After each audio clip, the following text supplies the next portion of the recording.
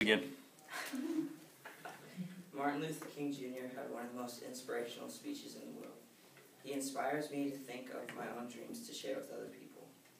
Everyone has good dreams. Some dreams get out of hand, but other people can relate to those dreams too.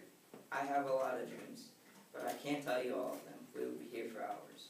So I'm going to share with you my most favorite dreams. My own dreams. I have plenty. One of my dreams is to join the National Guard. One of the reasons is because my uncle has been in the National Guard for a while.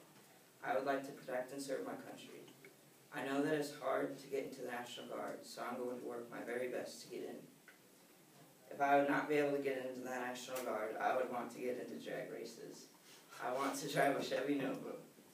A Chevy Nova has been one of my favorite cars ever since I can remember.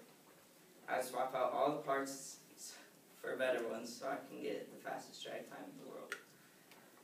For my generation, I have one of the greatest dreams in the world. I hope to have everyone in this room start liking the Patriots. I know people have always bring up the deflated balls, but what they don't realize is that someone on the lower part of the staff deflated them.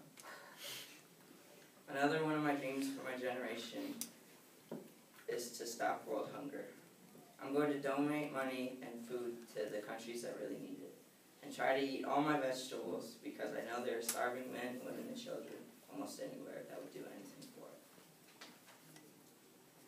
I hope the speech inspired more people to think that any dream they want can happen if you put your mind to it, just like MLK's speech did to millions of people around the world.